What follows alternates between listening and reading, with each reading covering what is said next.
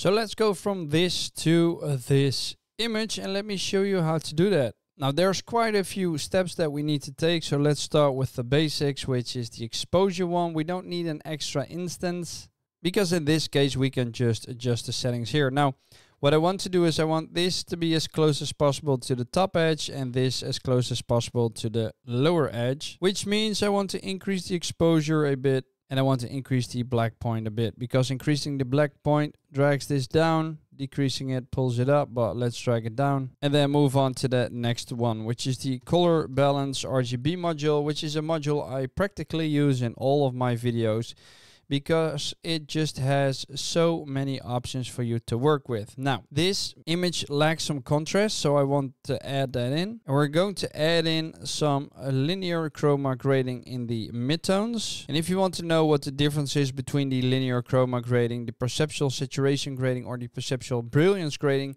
be sure to check out my video up here where I explain to you what that is. Now, what I like especially about this module is that you can target different areas. So we can target the shadows or just the midtones or the highlights, or we can just target everything. And in this image, because we've got quite some things to work with, we've got the highlights and we've got some midtones, but also some shadows, and everything needs to be balanced out. I'm going to increase the saturation in the shadows, and I'm going to do the same thing for the midtones because I just know that the colors or most of the colors are there, but I'm going to decrease them in the highlights. And why is that? If you increase them, you see that this is starting to become blue, which is an unnatural color for the sky. And if I just decrease it slightly, then that looks much more natural without distorting the entire image. Now the same goes for the perceptual brilliance grading. It basically lightens or darkens your image. I want to pull up the shadows, I want to pull up the midtones, but I want to decrease the highlights once again. And let me show you a quick before and after. So here's the before, here's the after, and that already looks quite differently. Now, because this image was just shot without me knowing what exactly I was doing, I need to crop it in post because nothing seems to look good right here. So I'm going to activate the crop module and I'm going to click the right mouse button, and that will allow me to select any of these aspect ratios. In this case, I'm going to use the 16:9 HDTV. I'm just going to drag this down to make sure that the end of the road is going to match up with the lower thirds one. Close the crop module down and then the image automatically gets cropped. Right, then we're going to add in some local contrast, and we are going to make this local indeed. Now I'm going to click here, HDR local tone mapping. I'm going to grab a brush because I don't want the entire image to look like this, but I do like the details in this road.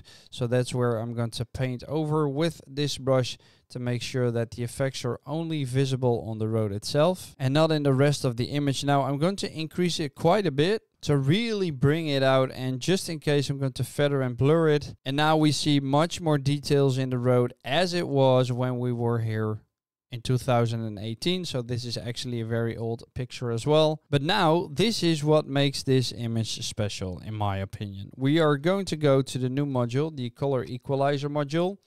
We're going to activate it. And I want to change the colors of the green, right? So I'm going to hold Control and then click on this color picker right here.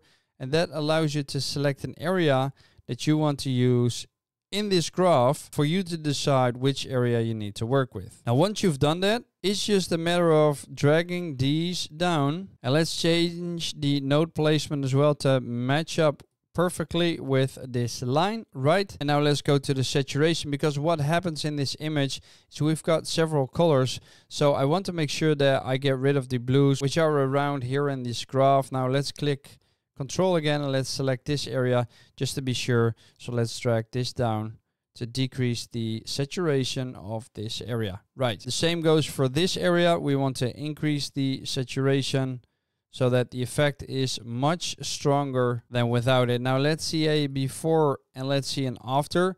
And that looks completely different. And then as a final touch to give this a little bit more pop, I'm going to use the graduated density filter. I'm going to activate it and I'm just going to drag this up here and make sure that it's around here, because it's got an area that's being affected and an area that's not being affected, which you can also check by just increasing everything or decreasing everything to the max so that you know exactly which area will be affected.